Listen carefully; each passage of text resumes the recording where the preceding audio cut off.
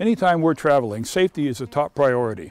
There's a little something that we do to make sure that nothing goes awry later on down the road. While we don't have a hard and fast checklist per se, all it amounts to is a simple inspection, a walk around of the vehicle. We count the parts more or less.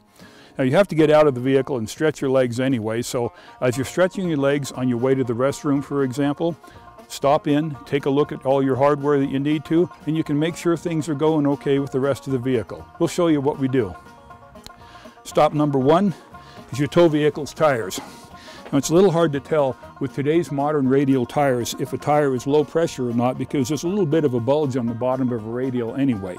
But you can stop, take a look, give them a thump, make sure that they're up to pressure, check them with your tire gauge, and just give a quick visual inspection of all the lug nuts and make sure it doesn't look like anything is wearing loose.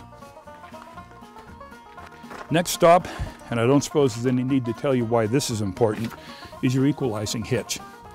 Take a look at everything. Make sure that it looks like it did when you started out in the morning. Check the spring bars, make sure they still feel tight. Maybe your lock for the hitch. Chains are all where they ought to be. Plug is still in tight.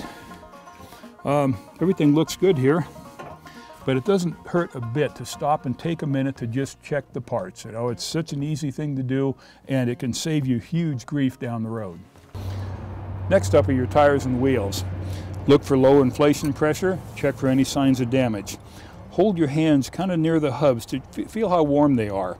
If you're real careful to avoid being burned, touch the wheel or hub gently to find out if they're all running about the same temperature.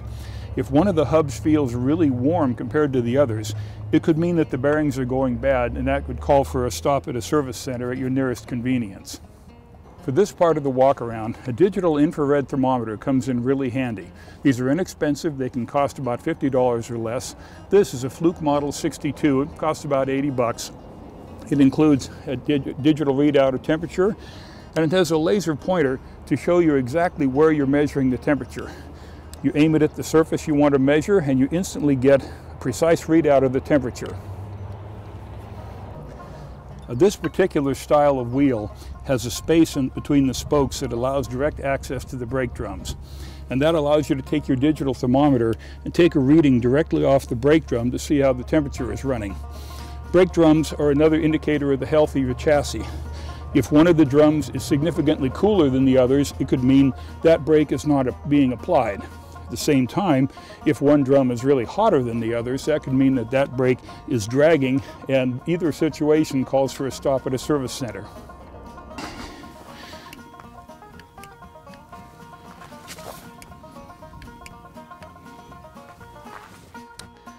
While you're walking around your RV, check these guys out.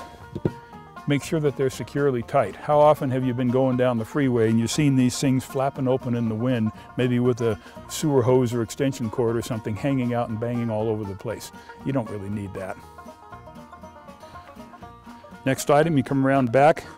Just take a quick look at both of your tail lights and make sure that nothing has happened to them, breaking out or anything. And is this guy tight? More or less. You know, it's really amazing how many RV manufacturers consider a spare tire an option on an RV. Kind of blows our mind sometimes.